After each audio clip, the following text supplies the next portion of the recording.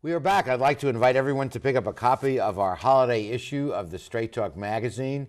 It's at sponsor outlets throughout the city of Long Beach. It's one of our best issues, and it's free. We invite you to enjoy it.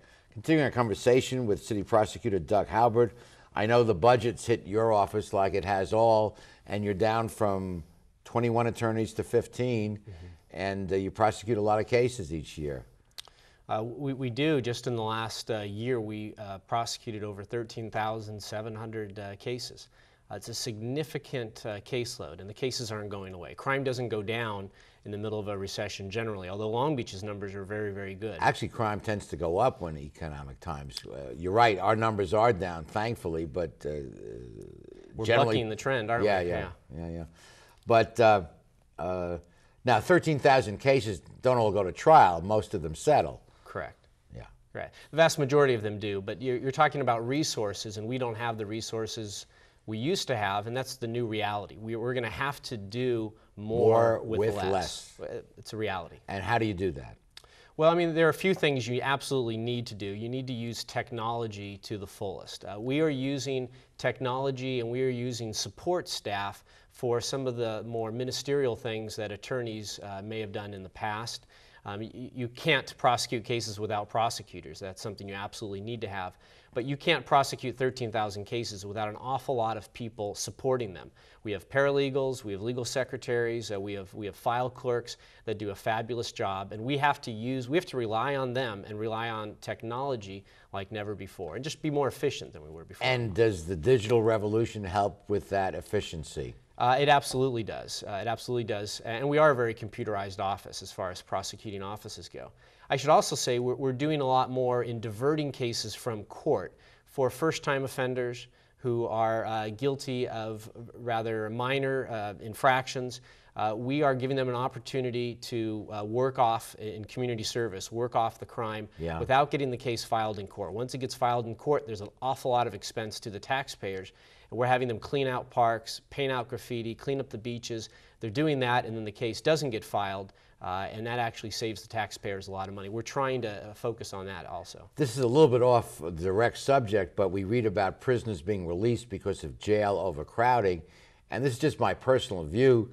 At the federal level, over half of the inmates are there for non-violent drug offenses, which to me is just a huge waste of resources when you can send a kid to Harvard for less money than imprisoning a person for a year. A lot of people feel that there should be decriminalization of some of these drug offenses. Well, I actually had a very sobering tour of the Central Jail in LA County yesterday. And I have to tell you, it is amazing the volume that goes through the county jail system. And by the way, the release of prisoners is really an issue in LA County that doesn't affect other counties. I didn't know that, but our prisoners. But a federal judge has said that this is unconstitutional, these conditions. Well, targeting LA County in particular. Yes. The state has their own issues at state prisons, but of all the counties, LA County I think is the worst as far as releasing people early. That's another budget reality. Let's talk a moment about Doug Haubert and your family. You've had long-time family involvement in this community. Share a little bit with us.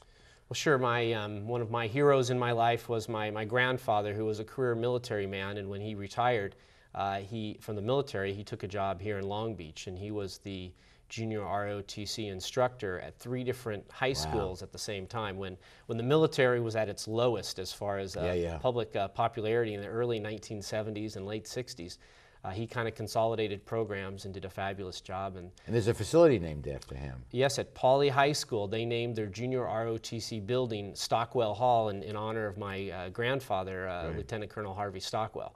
So I'm very proud of that.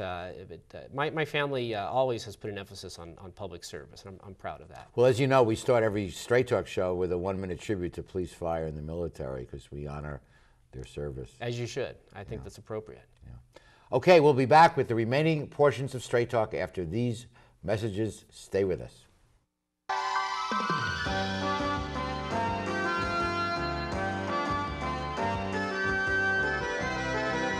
Founded in 1976, Polly's Gourmet Coffee is Southern California's most complete gourmet coffee store. Polly's has the best tasting coffee, freshly roasted every day right in the store, plus a wide selection of teas, an in-house bakery, espresso bar, patio dining, and more. We also offer Wi-Fi, free internet access for all of our customers. Our nationwide clientele agree when it comes to coffee, there's only one name to remember: Polly's, 4606 East 2nd Street, welcoming you into Belmont Shore.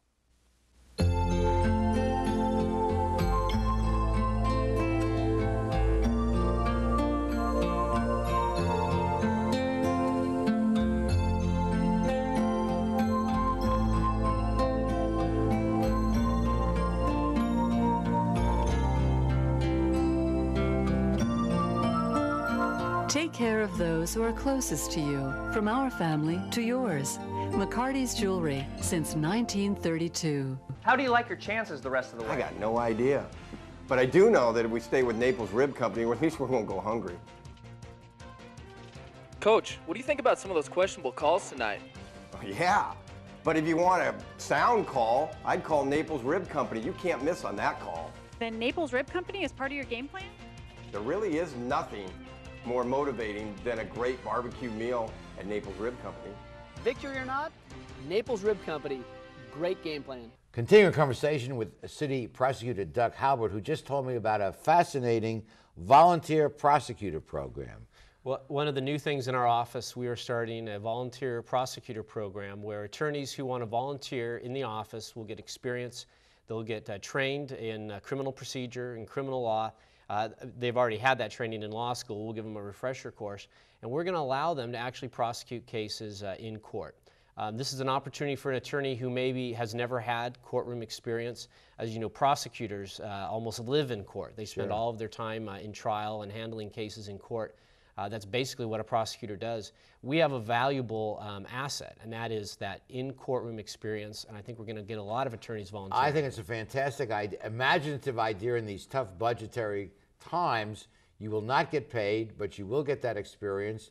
We're putting the website up right now if you are interested in applying. This is a new program, and hats off to your office for coming up with this idea. Thank you, Art. Let's shift gears for a second.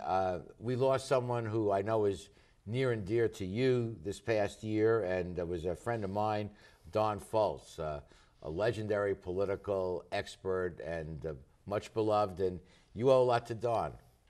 Well, I think legendary is a good word to use to describe Don Fultz. He was a mentor to me in many ways.